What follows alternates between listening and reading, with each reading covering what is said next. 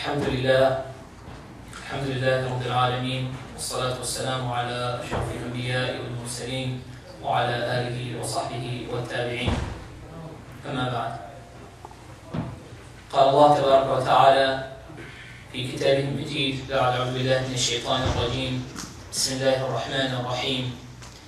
لا يؤاخذكم الله باللغو في أيمانكم ولكن يؤاخذكم بما عقدتم الأيمان فكفارته إطعام 10 مساكين من أوسط ما تطعمون أهليكم أو كسوتهم أو تحرير رقبة، فمن لم يجد فصيام 3 أيام ذلك كفارة أيمانكم إذا حلفتم واحفظوا أيمانكم كذلك يبين الله لكم آياته لعلكم تشكرون. صدق الله مولانا العظيم.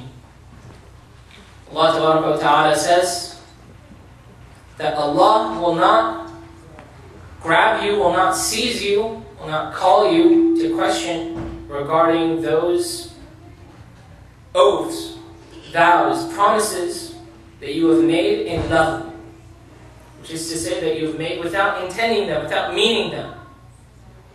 If you vow idly, Allah will not call you to bear, though this in itself is sinful. To make a promise that you were never intending to keep, that you never intended to be serious about, but to vow and to swear anyhow, this is a grievous sin. But Allah will not call you to account regarding those, but instead Allah will seize you. يُؤَاخِذُكُمْ, He will seize you all from those promises that you have made in good faith, that you break. The kathara, the compensation that has to be given if you've broken an oath, is to feed 10 poor people, or to clothe them, or to free a slave. And the one who is not able to do this, the one who is not able to afford these things, then he must fast 3 days. This is the kathara, this is the compensation to those who break the oath. So Allah says, وَاحْفَظُوا أَيْمَانَكُمْ. So, guard your oaths. And such does Allah explain His ayat, His signs, so that you may be grateful. My respected brothers and sisters in Islam, it is one of the standard jokes about Muslims and about our ummah that we can never keep a promise. We can never keep an appointment. Muslim standard time, 2 hours late, an hour late. It's a standard joke about our people that our words don't mean anything. That when we give a promise, don't count on us to respect it. Don't count on us to stand to it. My respected brothers and sisters in Islam, this is not the way of the believer. This is not the way of Rasulullah sallallahu alaihi wasallam. We have such an issue in our communities of keeping to schedules, of keeping on time, of keeping the promises, of keeping our oaths. Such are the things that will make the difference between those who are saved and those who are not saved on the Day of Judgment. Rasulullah sallallahu alaihi wasallam was known as what? Can anybody name his nicknames? Al-Amin, As-Sadiq, the trustworthy, the truthful. Amin, same root as Aman. Vows. Rasulullah ﷺ was known as the one who would never break his vow. Could always be trusted with anything. Alayhi salatu wassalam.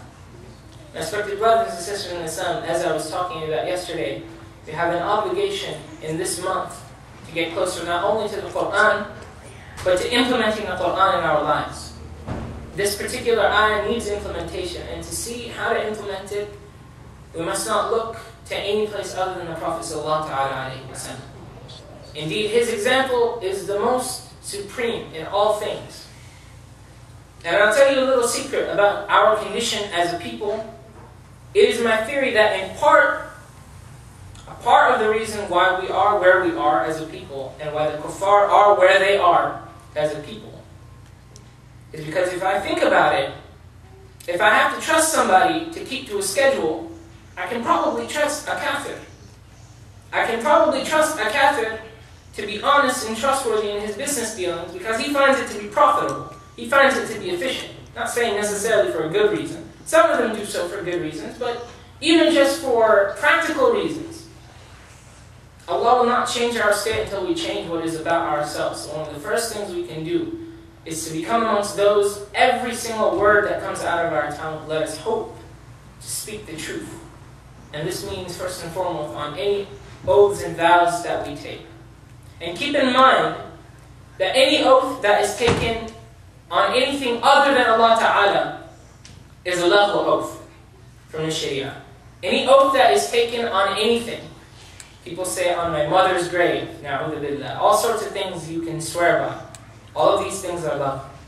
The only thing on which in Sharia it is accepted to take an oath that has any weight is on the name of Allah Ta'ala. And if you take an oath on the name of Allah Ta'ala, this ayah applies if you break it. And this is a huge thing, to take an oath on the name of Allah Ta'ala.